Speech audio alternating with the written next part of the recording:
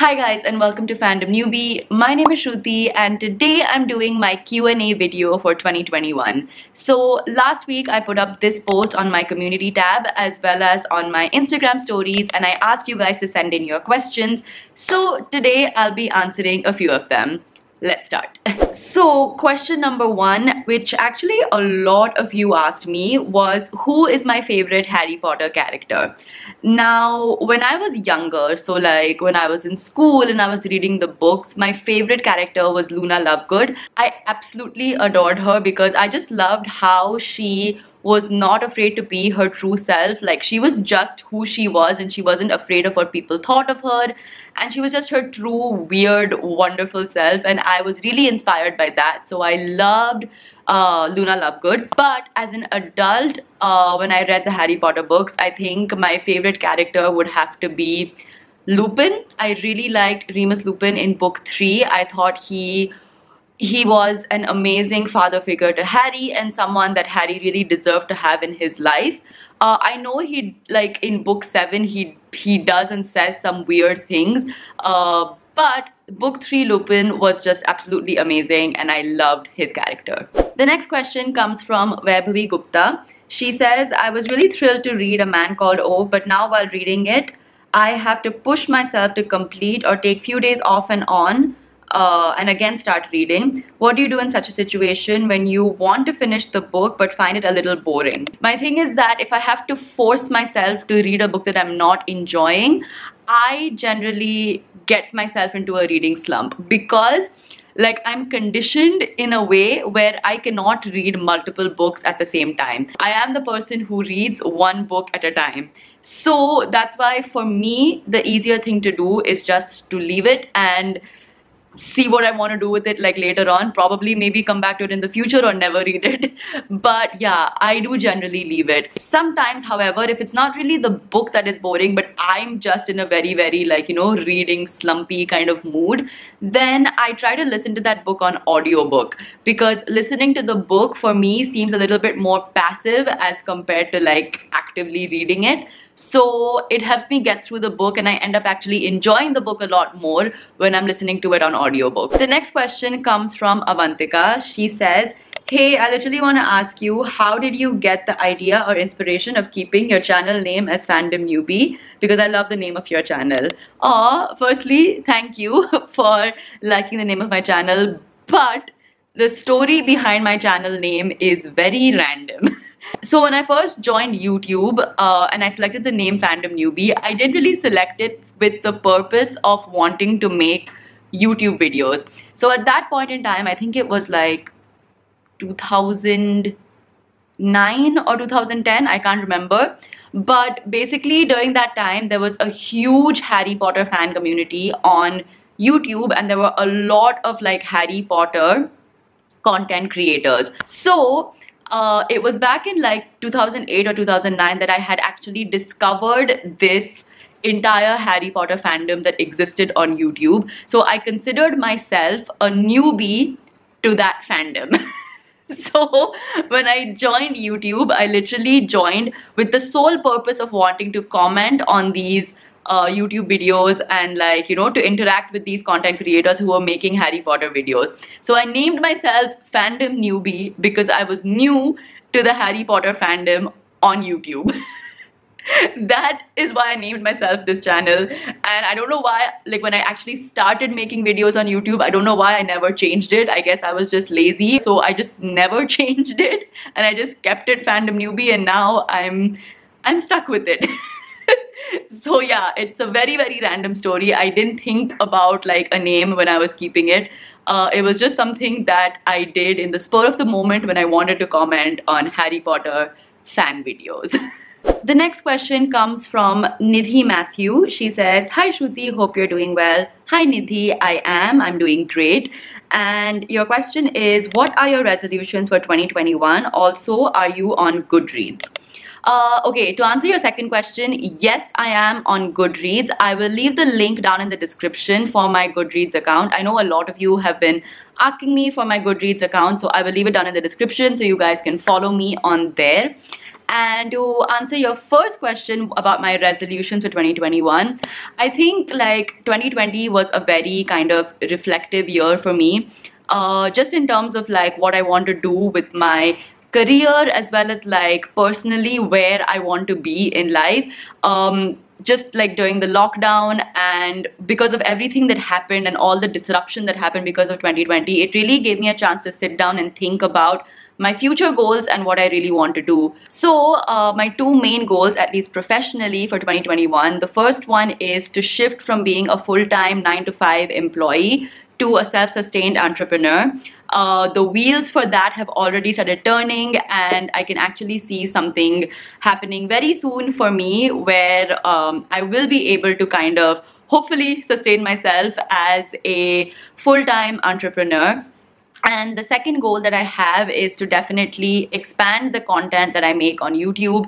There are so many different like types of videos that I want to make. There are so many different topics that I want to talk about. So I will definitely be expanding the kind of content that I make on this platform, and I will let you guys know very soon what you can expect and also where you can watch that content. So yeah, those are my two kind of big goals or resolutions for 2021. The next question comes from Education Hub. I love your videos, especially the relaxing vlogs. Thank you. Apart from reading, what else do you love to do? One of the things that I really love to do is dancing. It's like one of my biggest stress busters. So when I'm feeling very stressed or overwhelmed, I really love to just like put on some music, especially Bollywood music, and I just love to dance around in my house, in my room. I just absolutely love it. And the second thing that I really like to do is I love consuming content, in like the sense that, so my job right now is that I'm a video producer. So I really love watching and consuming like movies, TV shows from the point of view of like analyzing how they might have brought this kind of piece of content to life, if that makes sense. Like I'm a huge geek for like understanding the behind the scenes of movies, understanding how like, you know, a director's like what a director's creative process is and how he would like, you know, bring his vision to life. I love doing that. I love analyzing movies. I love watching like TV shows and analyzing them. I think these two things are my favorite things to do apart from reading books. The next question comes from Kanak. The question is, a book that you hated but everyone loved, and a book you loved but everyone hated. Okay, so for the first one, a book that I hated but everyone loved, I think it would have to be The Alchemist by Paulo Coelho.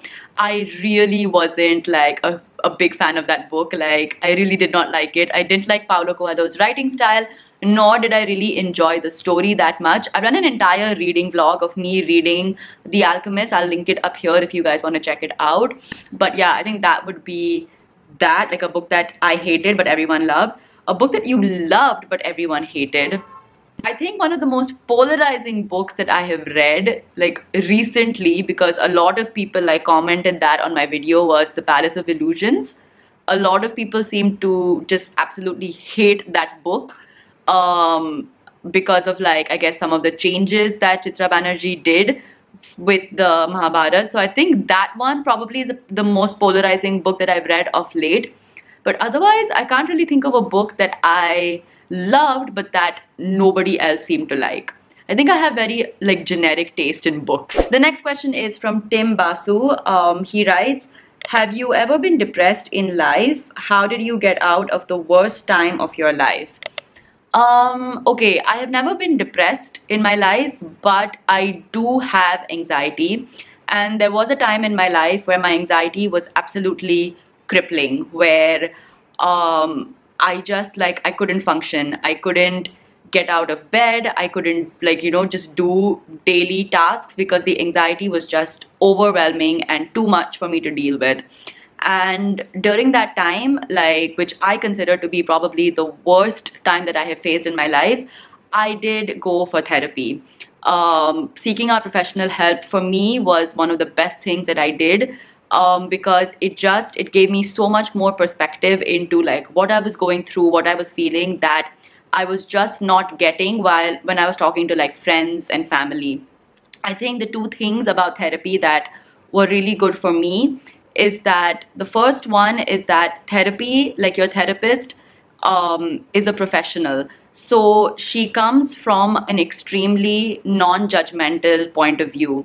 So whenever you're going through something, like, you know, when you're going through possibly like a really bad phase in your life, I feel when you seek out, like, you know, help from your friends or your family members, like, it's very hard for them to not be judgmental, because I feel like it just naturally comes to them like, oh, you know what, like other people are facing much harsher things that you're facing right now, so you should just, like, you know, you should just be happy. Or even things like, just snap out of it. I mean, what you're going through is not such a big deal. Or like, I don't know, things like this that they say to you, where, like, you know, I feel like they think that they're doing a good thing by telling you that, you know, there are bigger problems in the world and what you're facing is actually quite small, so you shouldn't be feeling this way. I feel a lot of people say that when you reach out to them, and that really, I feel like, harms the person more than actually helping them. So when your therapist comes from a very non-judgmental point of view, I feel like that is something that really helped me. Like, this is going to get deep. I didn't expect this Q&A to be so deep, but like, the thing that really helped me when I went for therapy was my therapist just telling me that my feelings are valid. Like, just my therapist is like looking into my eyes and telling me that what I'm feeling is valid, what I'm feeling is like is normal, and it's not that I'm overreacting or I'm acting crazy or I'm being dramatic. Like, just looking at me straight and telling me, like, Shruti, what you're feeling is valid, and what you're feeling is what we call a crisis situation. Like, her just telling me that was enough for me, like, was enough for me to have this huge burden off my shoulders, where like everyone else was just making me feel like I was being over dramatic, that I just had to be happy, that I just had to snap out of it, when actually, like, I was feeling like absolute shit. So just having that non-judgmental point of view really helped me. And the second thing was that the therapist, like, basically talks to you in a very unbiased way. So just listening, just like basically talking to you without any baggage. Like, they don't know you, they don't know your parents, they don't know your husband, wife, whoever. Like, they're just talking to you as you, and based on the information that you give them. So having that unbiased point of view also really helps. So yeah, for me, therapy really helped. And I feel like if you are going through a really hard time in your life, seeking out professional help can really help. Whew, okay, that got very deep very fast, but I'll just take one more question, which is from Arpita Pawar. They ask, what is the book which made you cry the most? There are a lot of books that made me cry. I cried a lot while reading A Thousand Splendid Suns by Khaled Hosseini. Oh my god, I was a total emotional mess. I cried a lot during Harry Potter and the Deathly Hallows. I was also an emotional mess while reading that one. I cried a lot while reading The Book Thief by Marcus Zusak. That one just like really hits me in the feels always. And The Fault in Our Stars, another book that I wept through. Yeah, I think there are definitely more, but these four would probably top the list. So yeah, that was my video for today. I hope you guys enjoyed it. If you did, give it a thumbs up. Leave a comment down below letting me know if you want me to make more Q&A videos like this. And also maybe let me know what are your like 2021 resolutions and goals for the year. And of course, do subscribe to my channel for more book related videos. I'll see you guys next time. Bye.